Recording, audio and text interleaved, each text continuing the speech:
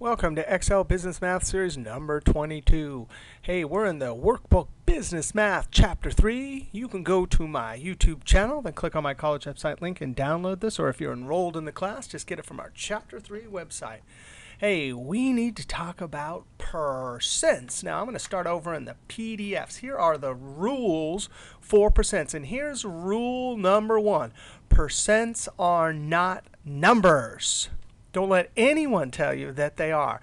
Percents are formatted symbolic representations of numbers. Hey, what do I mean by that? Well, here it is. We start off with 0.6 and then we end up with a 6 and a percent symbol. This 0.06 means 6 parts out of 100. This is a formatted symbolic representation that helps us visually understand that we have 6 parts for every 100. It's a little bit easier, and this percent symbol here is a little bit easier sometimes to understand than a decimal. So that's what I mean by formatted symbolic representations. Now I'll show you why they're not numbers in just a second. So rule number 1, they're not numbers. Rule number 2, they're formatted symbolic representations. 3, to convert a number to a percent, hey, here's what you do. Multiply a number by 100 or slide the decimal places 2 places to the right, which is what we'll do. And then second, you add a symbol for percentage, percent, to the end of the number. Now, here we go. Here's example 1. We're going to convert this number, 0.06, to a percentage, right? Here's step 1. 0.06 times 100 equals 6.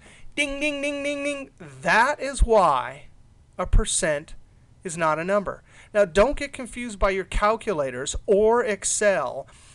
They all have format representations, but underneath, they're all programmed to deal with this right here, a decimal, 0.06. But look at this. Here's the reason they're not numbers. When we get down here, we got a 6, right? Is 6 equal to 0.06? It is not. So the fact that we do this, and this is how we'll do it, anytime you multiply a number by 100, notice there's 1020. Anytime you do that, you can just slide the decimal to the right, 12. So this is how we'll do it, 12.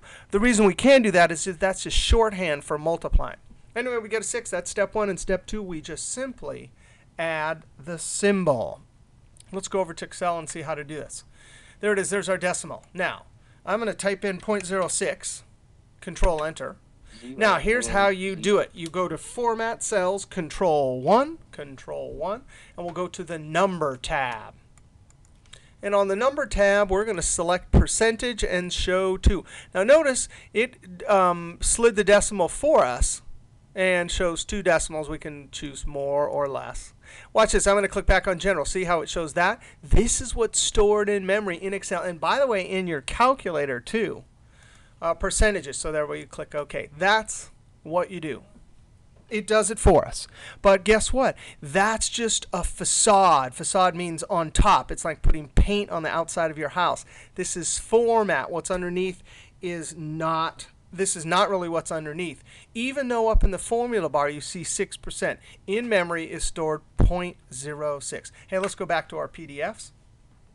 Okay, let's go decimal to percent again. Hey, let's convert 0.005 to a percent. Now, don't get scared by these little decimals here. It's still, the rule is slide the decimal 2 times to the right and add a symbol. So watch. Zip, zip.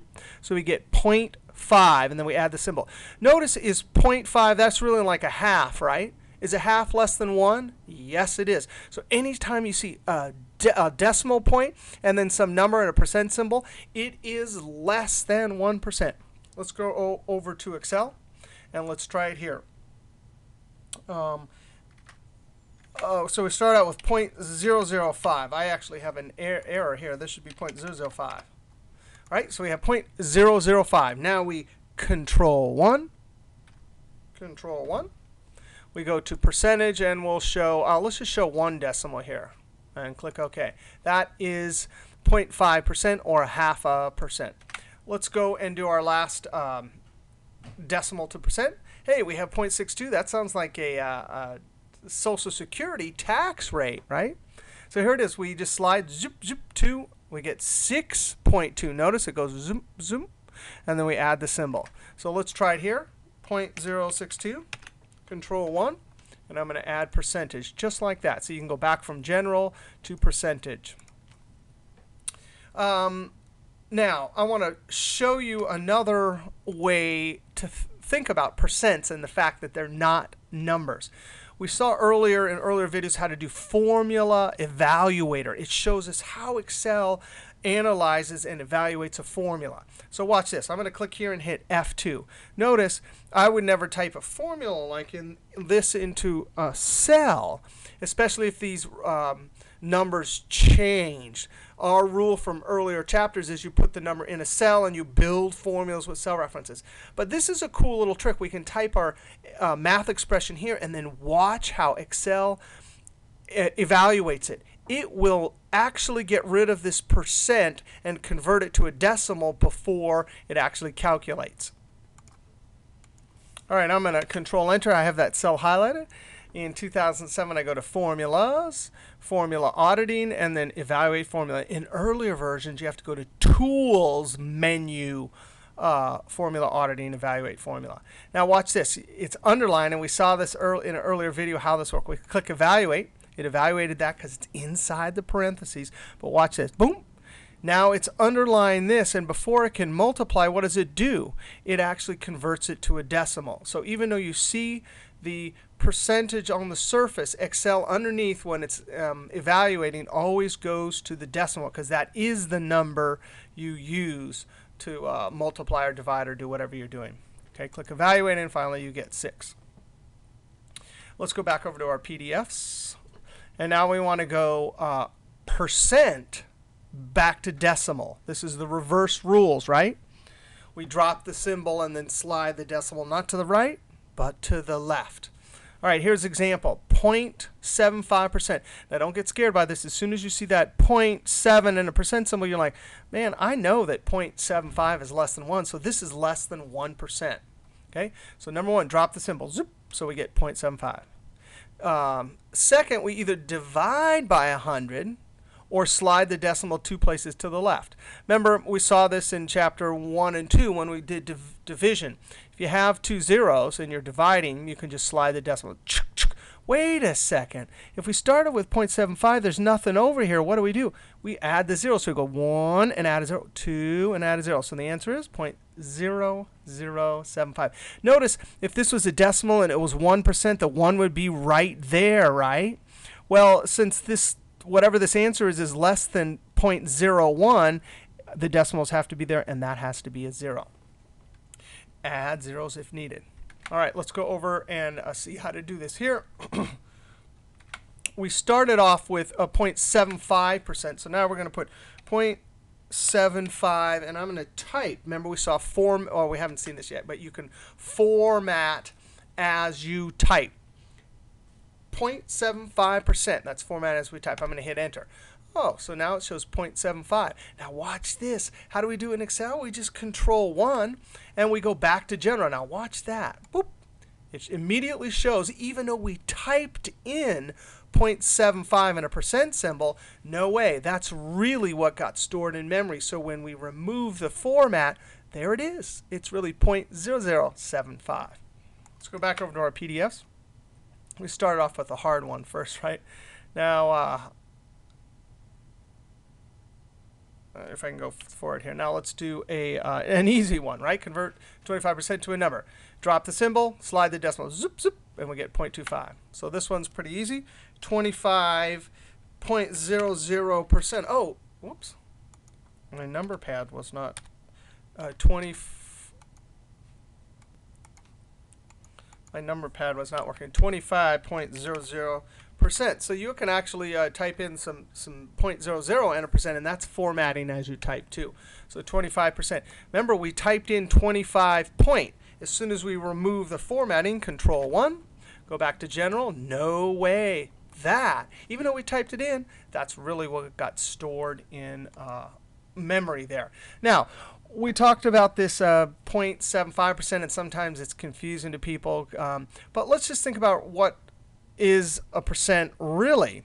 If we have one part and we have the whole or total or base out of 100, 1 divided by 100 is Well, let's find out what it is. 1 out of 100 equals 1 divided by 100, right? So equals 1 divided by 100. That really is what a percent is. It's always however many of the things we have out of 100. By the way, what if we did this? 0.75. Notice we have 1 there. It's like 1.00. But if you type in a number smaller than 1, you still do the same thing. You take 0.75 and divide it by 100. And notice this is a formula here. So watch when I hit enter, watch what happens. It immediately shows us that that is the decimal equivalent.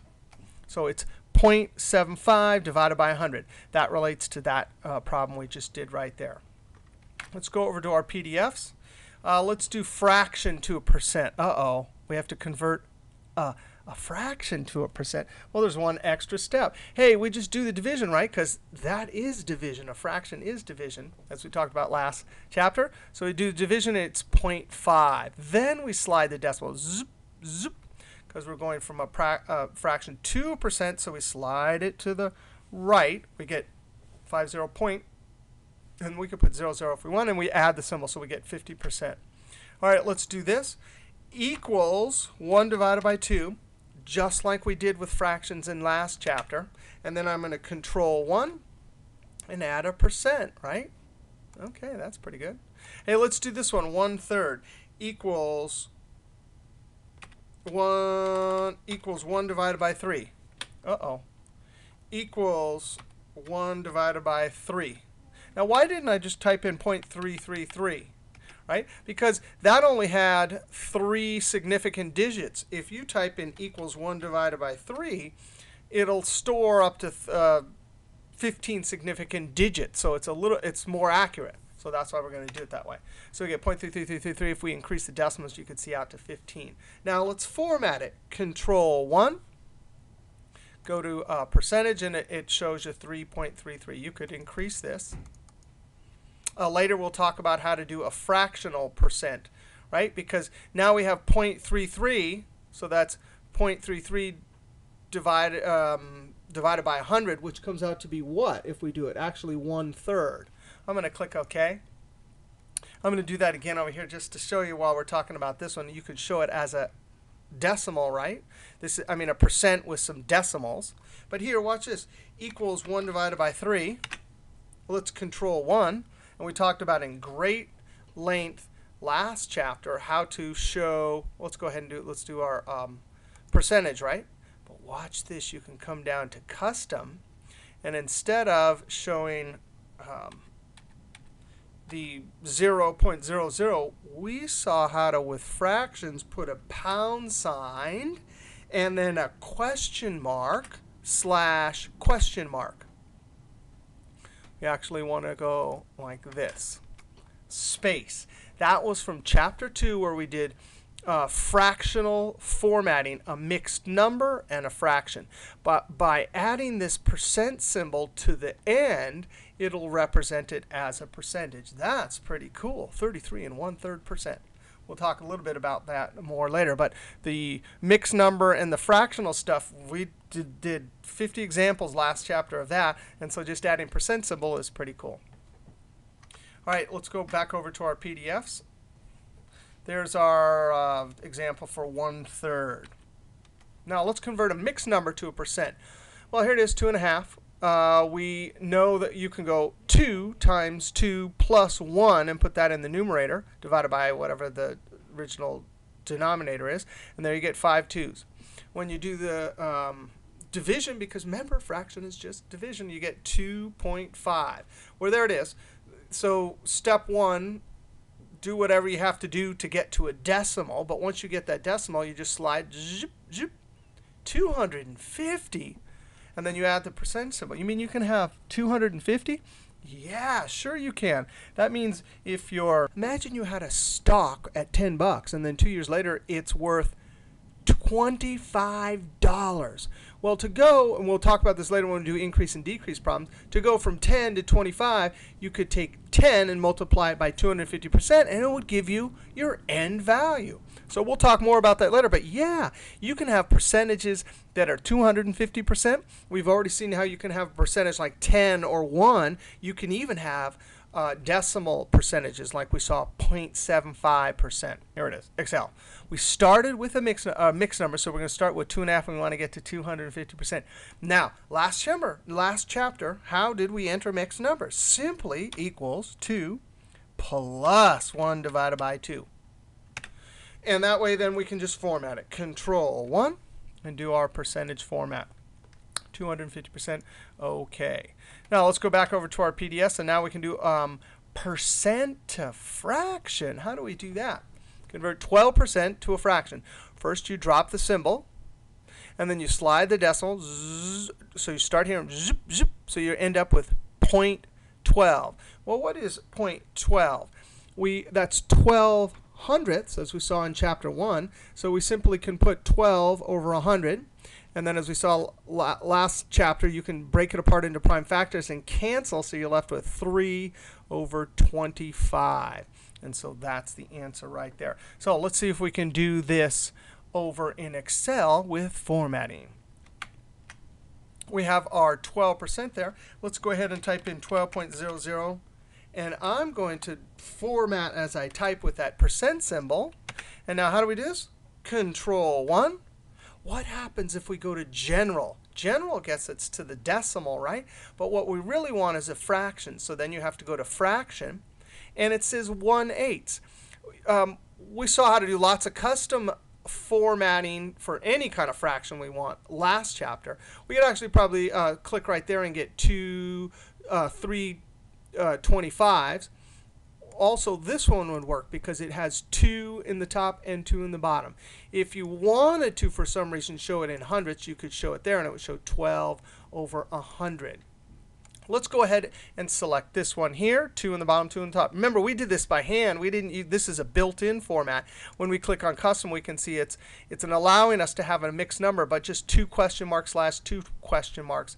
That gives us 2 digits in the top and the bottom. Click OK. All right, let's go back over to our PDFs. OK, we want to go to our next page. And now we want to convert.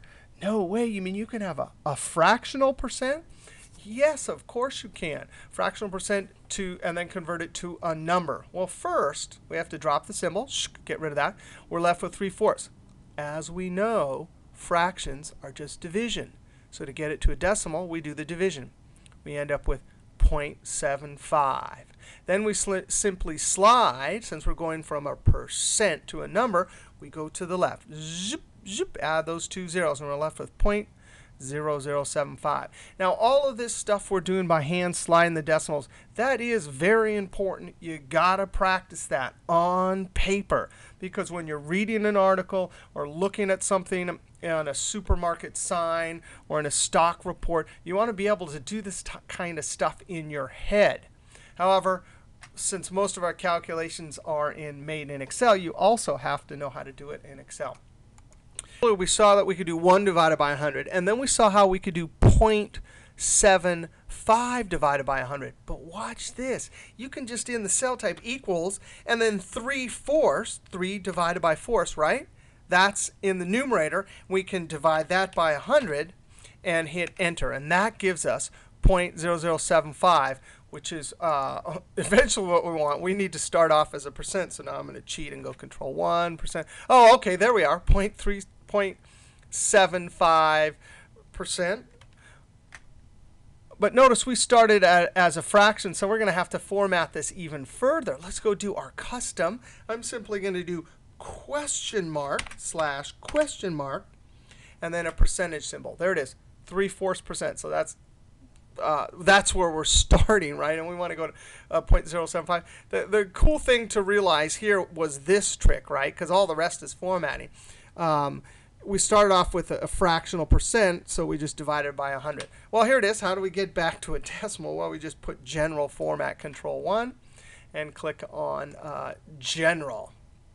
So let me click cancel here. If you were given a spreadsheet like this, and you had this format here, and you were required to show it as a decimal, that's easy. Control 1 and general. All right. We'll see you next business math video.